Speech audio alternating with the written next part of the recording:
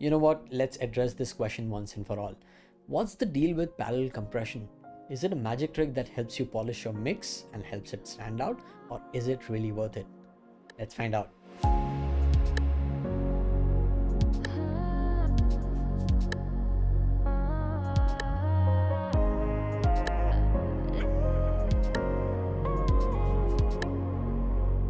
Hey peeps, this is Bhuvan from Suntide and welcome back to my channel. Here you'll find videos and tutorials on music production, sound and bass design, drum programming and occasional gear reviews so that you can also grow in your musical journey. So if you haven't already, subscribe to the channel, it goes a long way. In this video, let's discuss what is parallel compression, how to use it, when to use it, and does it really make sense in your mix?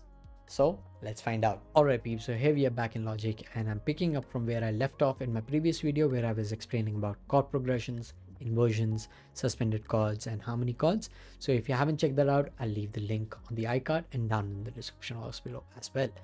So here let's understand what is parallel compression first.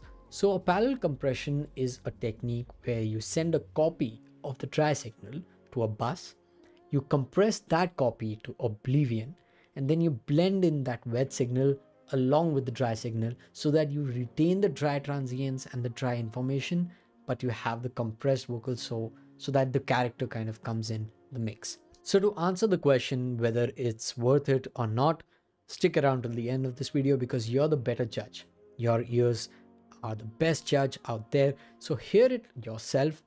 We'll try experimenting with different ways, and then you decide whether it's worth it for you or your style of music, or what all instruments you should use in and what all instruments you can totally omit. So how do we use the parallel compression? So in this case, I have a piano chord progression which is in the key of C, and I'm gonna be sending a copy of the main piano signal to a bus. So in this case, I'll go to a bus and then I'll just rename this, and then I'll just bring this to 0 dB, and there we have a copy of signal which is sending to a parallel compression bus. The next step is to add the compressor on the bus channel, which is the copy of the instrument channel, not on the main channel. So we'll use the stock plugin inside of Logic, and I'll go to Vintage FET and I'll keep it there. Next step is to compress the copy of the signal to oblivion. So I'm talking about aggressive compression. So let's do that. Let's bring out let's do 8:1 and bring out, let's say, 10 dBs. Let's do 15 dBs. Softer knee, faster attack, softer release.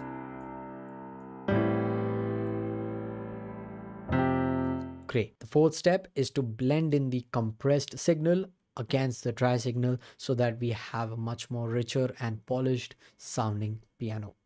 So by itself, the dry piano sounds like this.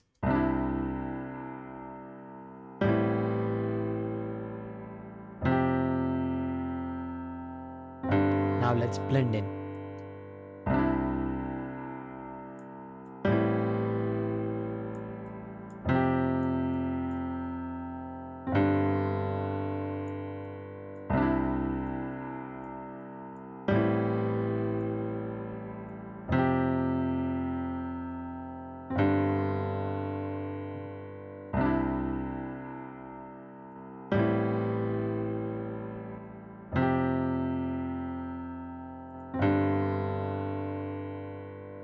So as you can notice, when the dry signal is playing, the transients are very dull, it's not punchy, and the sustain kind of dies out very fast.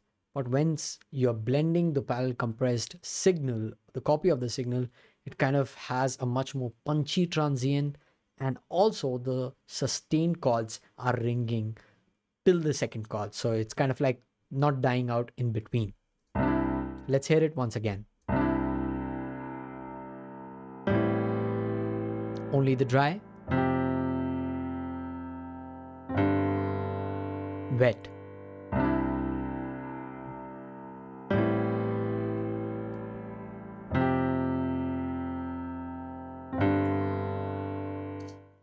so it makes a world of a difference. Great, it's already sounding nice, but there's one more aspect and there's one mistake that everybody does. Notice that the signal, the dry signal, is kind of going post fader or the post pan.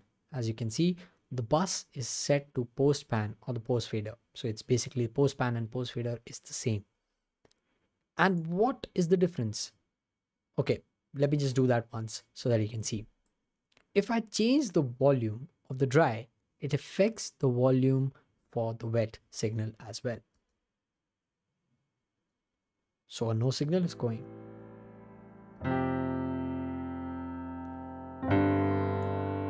So changing the volume of the dry signal will affect the copy of the signal, and we don't want that. The reason for that is that, let's say we use parallel compression on vocals, and we know that when we are kind of doing volume automation, we go into minutest of the details and change some phrases above, we kind of automate the phrases down, and it kind of affects the wet signal as well.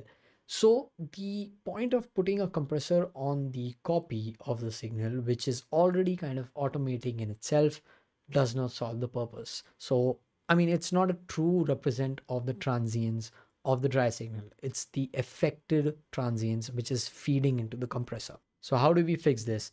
We go to the bus and we select as pre-fader. So in this case, no matter what volume I change, it doesn't affect the wet signal. So as you can see, the direct signal is kind of going as a copy to the bus, and that is getting compressed. So no matter how much I automate the volume of the dry, it does not affect the wet. So in this case, you have a much more polished and true representation of the compressed signal rather than having a post fader or a post pan signal, which is then getting affected by the compressor. Now I understand the difference is pretty subtle and you might still be confused whether it's worth it or not. So let me do this. Let me A/B the compressor by putting the compressor directly on the dry signal with the same settings, and then do an A/B with a parallel compression, and you will judge for yourself. And I'll give my viewpoint after it. So let me bring the compressor here, mute the bus channel, and let's hear it.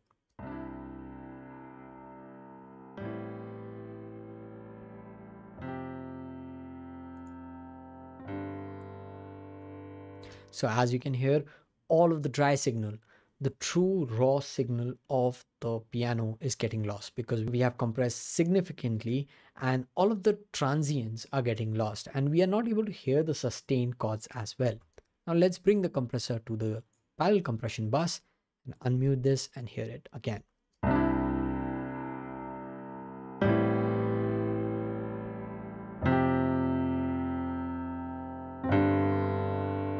A world of a difference. You have the dry signal intact, that's not getting altered. The dry signal is kind of going directly into the bus to the compressor, so it's not getting affected by the fader because it's set to pre-fader.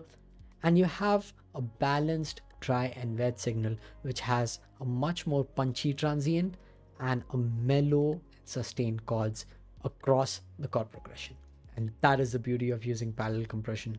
In my opinion, it's totally worth it. I use it all the time in all of my instruments and vocals. You can also skip it in basses or some synths if you don't want that. But using parallel compression in pianos, in vocals, in drums for that matter, like kick, snares or hats, you will get amazing results. And trust me, you have a much more blended overall mix and an amazing sounding track. So go ahead and try it out and let me know if it works for you as well. Okay guys, that about wraps it up for this video. I hope you found this helpful. Let me know in the comments down below if you did.